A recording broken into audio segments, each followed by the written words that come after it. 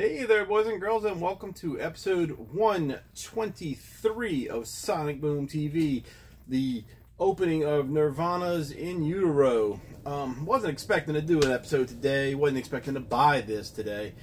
Went to eat dinner and passed the Best Buy, and I remember some people were posting, I guess last week, I think it was last week, or maybe over the weekend, I don't remember, on Facebook that there was some clearance sale going on at, clearance sale going on at Best Buy.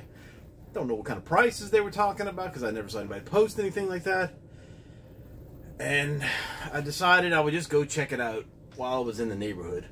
And we have two Best Buys in my area that used to be really good. Well, one of them used to be really good for music and movies and all that other stuff, and not anymore. They even had a music store, in like a actual guitars and drums and all that stuff inside of one of the Best Buys here for a little while, and just all went away, and there's hardly any music there at all. I don't even know if they have CDs and movies besides like the newest thing that comes out, and then the records are in a section with like phones and all that kind of stuff, and it's just kind of tucked away, and it's got two little bins, and most of the time it's got some decent stuff at decent prices, but you know, I was thinking, hey, if I can get some bargain clearance stuff, maybe I can get a couple things. So I went in and I looked, and there was nothing marked as far as being discounted, and so I'll just look through the bins anyway, and there was probably like 10 records that I wanted in there, but you know, of course I wasn't gonna buy 10 either way. You know, unless they were like $5, and maybe I would splurge on it or whatever. But I went through and I saw this, and I was like, oh man, I need that. I don't ever see this record. I don't know if this is a new pressing because it doesn't say anything about 2022 or 2023 on the back, so I don't know how old this pressing is, but I usually see it, you know, when I see it, it's usually about $50, and so I was like, well, this one is $31.99, but I wanted to go ask, there goes something, I wanted to go ask the people at the Best Buy. I was like, is it true that there's a clearance on records? And the lady's like, I don't know. I said, you know, it might have been last week. And she's like, I don't know of any sale on anything like that. But we started a new sale today, and these are not on it. So I was like, okay. And so she scanned this one just to check. And I had there was a White Stripes album too that I had. She scanned that one, but they had like the new Megadeth. They had, you know, a couple REM albums that I want. They had. They had about 10. I don't know. But anyway, I was like, man, I never see this. If I pass it up, it might be a while before I see it again. So I decided to get it. You know, put it on a credit card. I don't suggest doing that.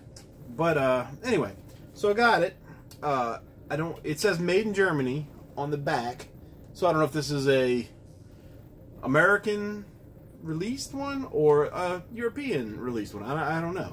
I have to look it up. There's a lot of different pressings of this. There's a lot of bootlegs of this. So I don't know, but we're gonna open it up. Don't know if this is colored vinyl or anything. It doesn't, you know, there's no stickers on it or anything to know. So we'll find out together. Nirvana In Utero. Back cover. I always thought that cover was kind of creepy. That back cover. Pull it out. We've got. We'll make sure there's nothing else in there. All right, nothing else. We've got a printed inner sleeve with band photo.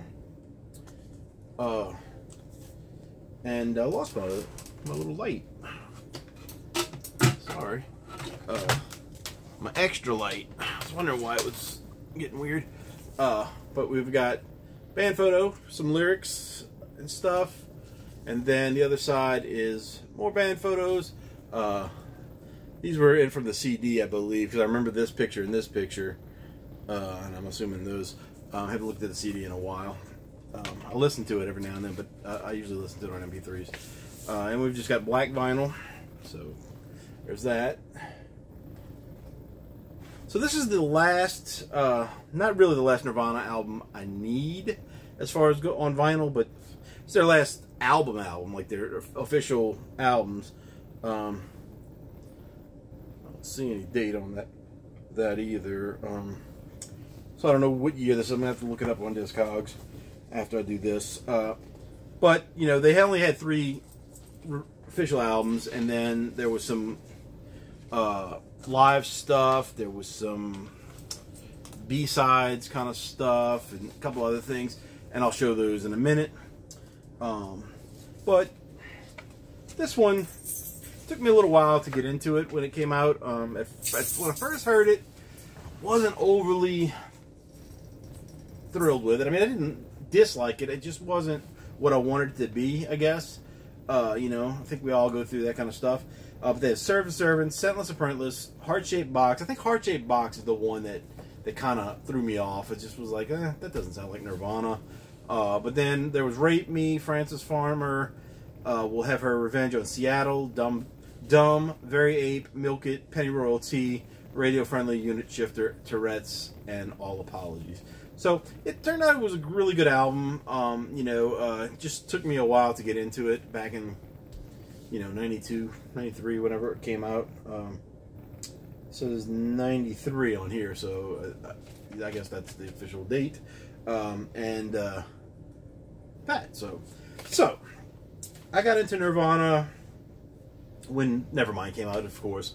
I didn't know about Bleach at all. You know, most people didn't. People claim they know now. They probably didn't know, you know, anything about Bleach until after Nirvana came out, and they ran out and got Bleach. And I did the same thing, but I found it at Walmart of all places, which was a weird thing back then for them to have that, because it wasn't popular. It never got popular. Excuse me. It never got popular until the live album came out.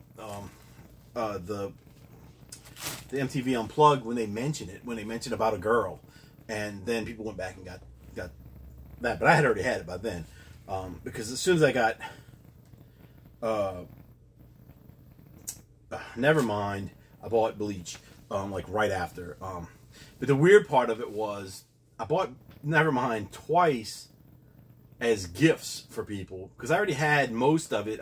They played it on the radio, like they were doing some kind of thing about Seattle bands or something, and I had like 5 Pearl Jam songs, I had 5 or 6 Nirvana songs, and I had a couple other ones that I had on a tape that I was recording the show. And then once the show was over, I spliced them together to make like little tapes of just those bands by themselves or whatever. I used to do all that kind of crazy stuff back in the day. So I bought a copy for my cousin. I bought a copy for, I guess, my friend. I don't know. I don't remember who the other person was. But they both had the extra stuff at the end, that weird noise. It's got an official name to it now, but it was just like the secret song or whatever. You had to wait like, I don't know, 8 or 10 minutes before you got to the secret thing, and it was just noise. Well, when I finally bought my version, like a month after I bought those 2 gift, CDs, it didn't have it, and I was like, oh man. I was like, and it's not a big deal. And it's not worth any more than the other. But I was like, you know, I don't know what I was, like 18, 19 years old, something like that. And I used to write letters to record companies and stuff and see if I could get stuff. And it worked a lot of times. You know, you get a couple free CDs or a couple free cassettes or whatever. And I did it every once in a while. That's, you know, when I was in college too, it was like, it was kind of fun to do, because you might get something in the mail, you know, and you weren't getting much mail in college unless you had a girlfriend or something, or somebody that was sending you stuff, which I had a little bit of that going on too. But, you know, it was BMG and Columbia House, and if I could find a record company or a band that would send me something, that would be cool too. So anyway, I decided to write Geffen Records, see what happened, and say, hey, you know, I'm kind of upset that my version, I bought this album 3 times. The first 2 of them had this extra stuff that I gave away to some people, and then my version didn't. And the guy sent me back a letter, and it was like telling me to basically to chill out. And I was just doing it kind of as a joke anyway. I still had this little card somewhere with the note on it. I come across it every once in a while, and I laugh. But he was like telling me to basically chill out or whatever. And he sent me another copy, and it didn't have the extra stuff on it. But basically, what it was is that extra stuff was on the first pressing of the album, and then they took it off for whatever reason. I don't know if they were just trying to. I don't know why they would take it off. It doesn't make any sense that they did, but they did, and like a lot of versions don't have it. I think maybe now they might go back and have it on there. I don't know, but long story short, we had a music store that opened up across the street from the campus, and they sold a lot of used CDs, and they sold some new stuff. But it was real weird. They always had like young kids in there that I don't know that they should have been in there like by themselves. They looked like runaways basically. It was kind of a shady place. And I'm pretty sure it got shut down because it wasn't there very long. But you go in there and they had those hairless cats. They had like 10 of them running around in there, and they all had piercings in their ears and stuff. It was a real creepy kind of place. But they had good CDs, so I'd go in there every once in a while. And the one day I went, they had about 3 or 4 Nirvana CDs in there. And I already had the one, without it. And I asked the guy, because there was no way to tell really what anything was worth back then. It was just kind of rumored to be worth something, which I think it's $5 right now. I told a guy, I said, can I listen to these Nirvana CDs? He's like, well, why do you want to listen to all of them? And I was like, well, I need to check something. And he was like, okay. So he takes him behind the counter, and there's the stored CD player. I said, go to the last song and let it play. You can kind of fast forward through the song if you want to get to the end of it, and let me see if it still plays. And he goes to the first one, it doesn't play. Goes to the second one, it doesn't play. And on the last, I think it was the third one was the last one. He plays it, and it's a little longer, and I noticed it, and I said, okay, that's it. That's the one I want. And he doesn't let it play any longer because he would have eventually known that it was another song on it. And he ejects the CD immediately. And he hands it to me. And so he said, because I guess he didn't even notice that it was still playing. And he hands it to me.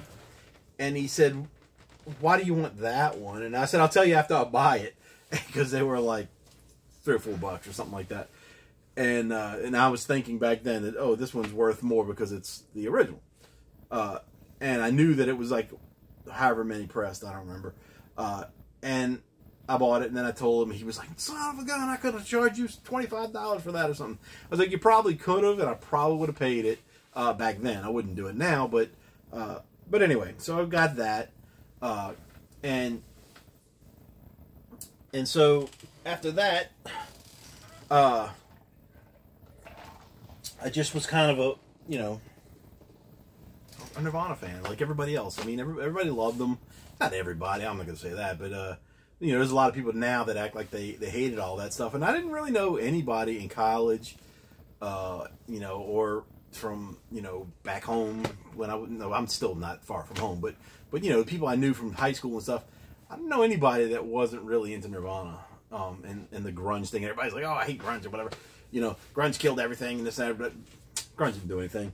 Grunge did change what was popular, but grunge died like in 2 years. It wasn't around. I mean, it was all those bands that were grunge on their first releases, like Nirvana, and you could say Pearl Jam wasn't, but I think they were on their first 2 albums probably.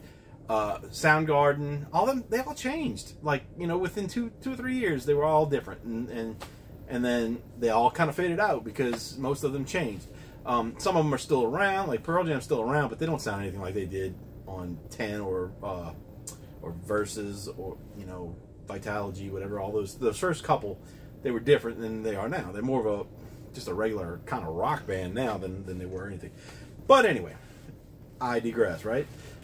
So, well, I'm gonna just go through what I collected of Nirvana. I'll start with the CDs. And the records are mostly the same. I filled up, like I said, I completed the regular albums collection. I really only need I think one thing that I really want on record, and then after that I might be complete, you know, as far as I'm concerned, unless they come out with something, you know, new. But we got Bleach. Bought that one, like I said, at Walmart. I've got the 2 copies of Nevermind. I don't know which one is the extended one and which one is not, because they don't say on the backs, they just go to song 12. So one of these is the one, and one of them is not the one. And we've got, I bought the Lithium single. And the reason I bought the Lithium single is, well, it had Been a Sun Live and Curmudgeon, which was previously unreleased at the time, on this. But at the time, and maybe still to this day, the only place you could get the lyrics, because I don't know if it's on the record or not, was this single. It has the lyrics to Nevermind's album, because people didn't know what he was saying in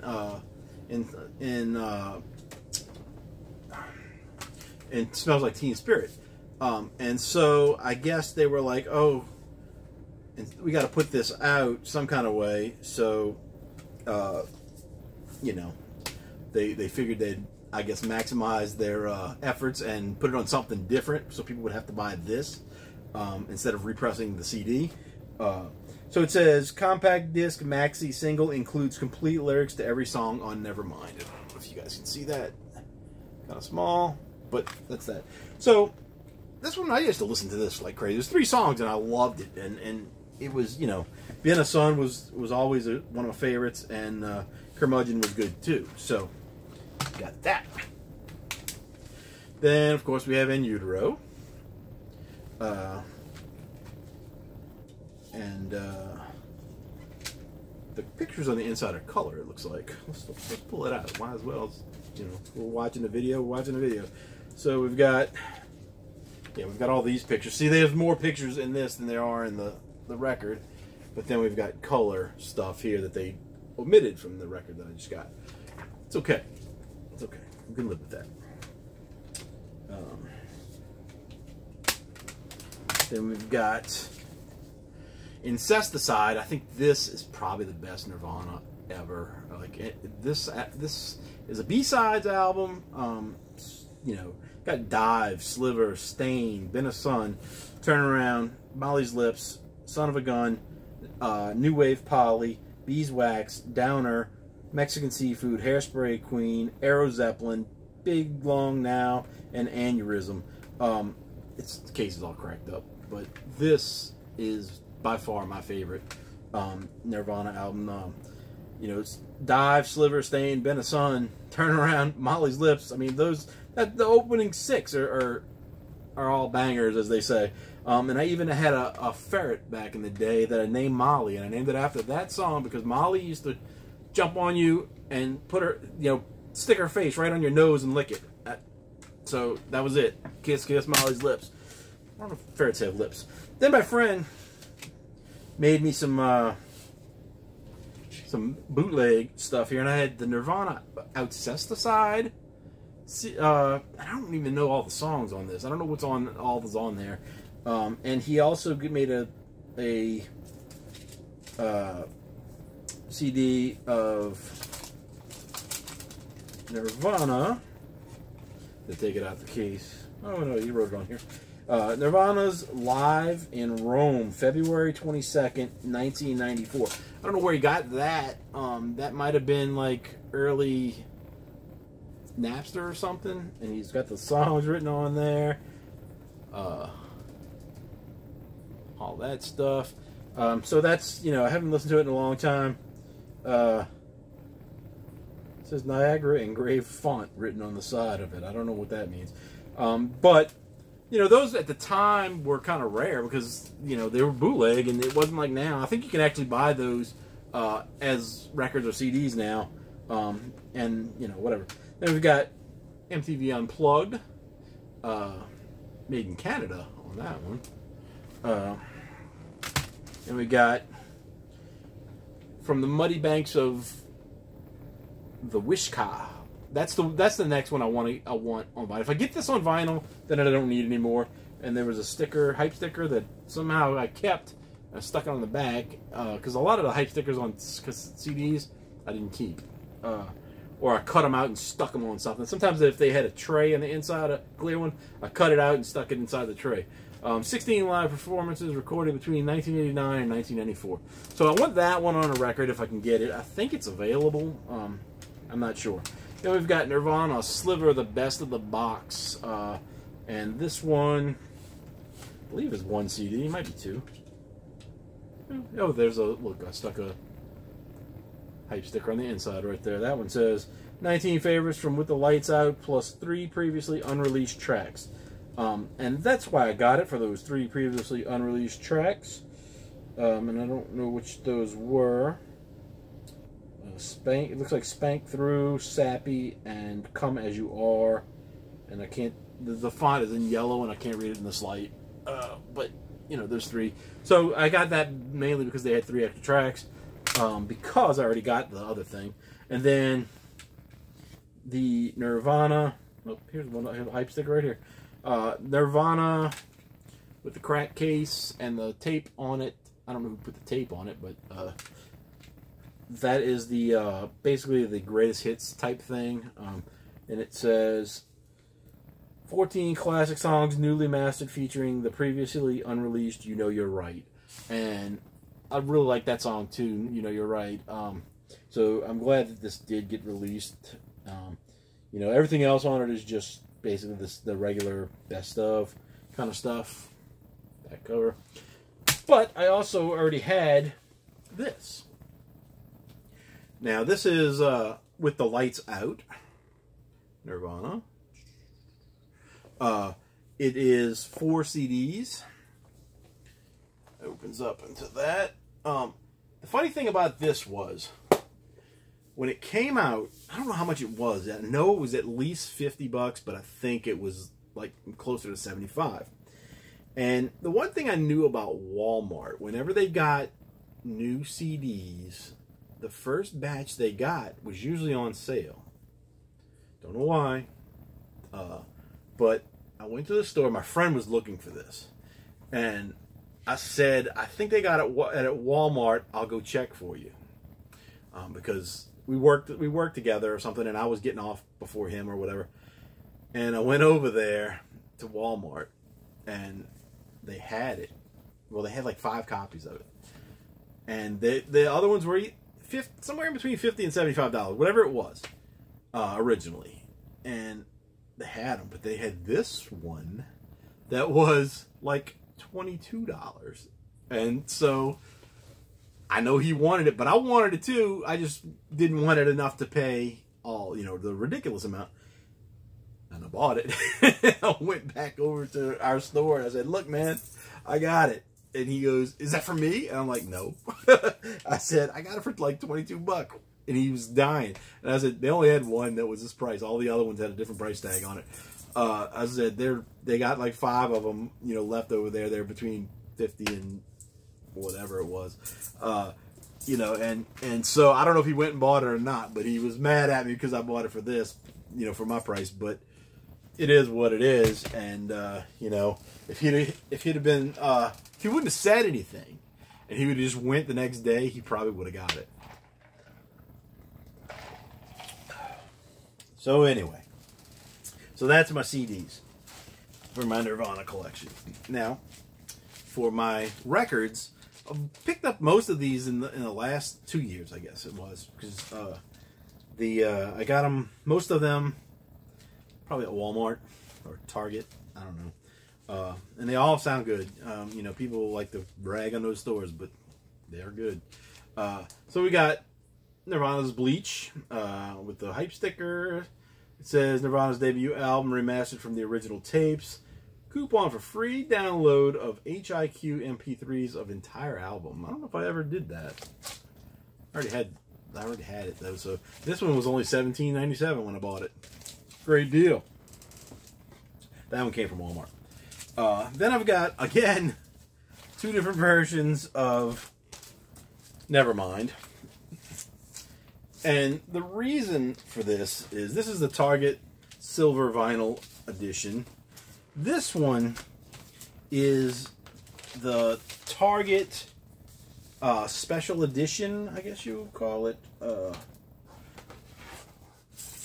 And it had the Endless Nameless single, 45, which also has Even in His Youth an Aneurysm on it.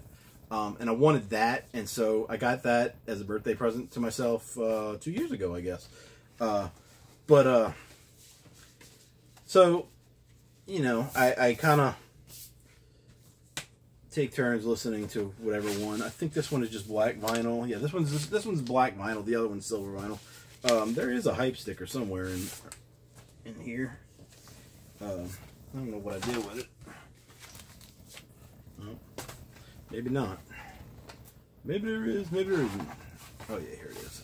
I always keep the little plastic thing with it. I don't even cut them out anymore. But we've got, you know, whatever that says. Oops. Is it upside down? It's upside down. Nirvana 30th Anniversary Edition, Nevermind Limited Edition, 7-inch and all that stuff.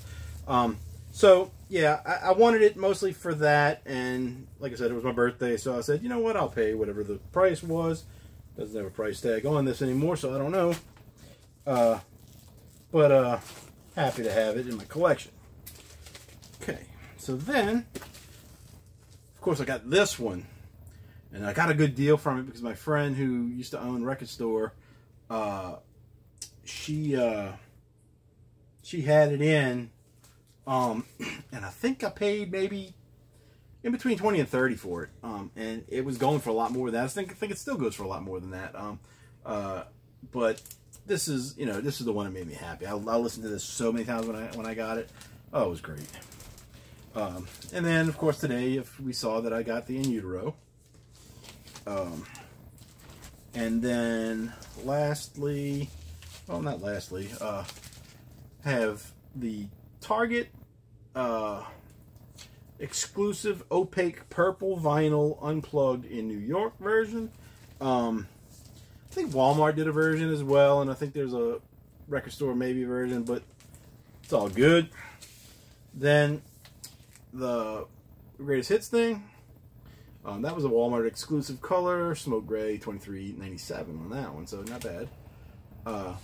And then the last thing I have, like I said, I want to get from the Muddy Banks of the Wishkah, and maybe the Sliver if it's available. I don't know if Sliver's the Sliver best of the box. I want to get that. So these two are the ones I want to get on vinyl. And once if I can get those on vinyl, if they even exist, I know from Muddy Banks does. I don't know about Sliver. Once I get those, I'll pretty much be done with anything I need for Nirvana, unless they put out something new, some, you know, rarities or whatever. But the last thing I do have, and I bought this mainly because I love the picture on the cover, and it's Nirvana, Damage Mon Amour, and it says it's a collection of live and radio recordings from 1989 through 1994. I believe these are songs from the Outcesticide album. I think there were like 3 Outcesticides and bootlegs, and I believe these are songs from that. It has Dumb. There's something called Dementia 7, Raunch Ola, White Lace and Strange, Anorexicist, Heartbreaker, Floyd the Barber, Mrs. Butterworth, Downer, Help Me I'm Hungry, and Endless Nameless. And I don't know that, like, I think some of these song titles are the wrong thing. I think they're other songs. I haven't listened to this in a while. Kind of cool. Kind of cool looking label. This one's it's cool too, but I don't know what way it goes. I don't know what it is. But it's this kind of green swirly vinyl. Found that at a weird store too. There's a store called Sisters in Christ, and I think it used to be a religious bookstore at one point, and somebody bought it and made it into a kind of an underground record store. And they don't have a whole lot in there, but what they do have is like a lot of like very indie bands. Oh, this was 1989 for this. They have a lot of local stuff that's you know, punk and hardcore and just underground stuff. Nothing that you're really ever going to hear anywhere on the radio for sure. And they had this. Well, I think this is the only Nirvana album they had in there, which I was surprised from based on whatever else they had. But I haven't been back there in years. Since I bought that, I haven't been back there. So I don't know. It was a good store, you know, but it just, there wasn't enough for me to go back, because unless I'm in the mood to buy stuff that's, you know, underground stuff that nobody knows about, and I find enough of that at places like Euclid Records and stuff like that, so it, you know, I don't go there much. But anyway, that was my Nirvana collection. I don't have anything on cassette by them that I know of. I might have a cassette single. Now I'm thinking about it, but I don't know. But that's probably one of the bands that I'm most complete on, I think, you know, in some format or another. I think they have a couple other collections they put out, maybe a couple other live things that weren't popular. You know, I know there's plenty of bootleg stuff. I've seen some stuff that I was tempted to buy. Like there's one like Saturday Night Live recordings or something like that from, I think they were on Saturday Night Live twice. So that would give you like 4 songs. I don't know if there's a whole album worth of that or not. But anyway, that's my Nirvana collection.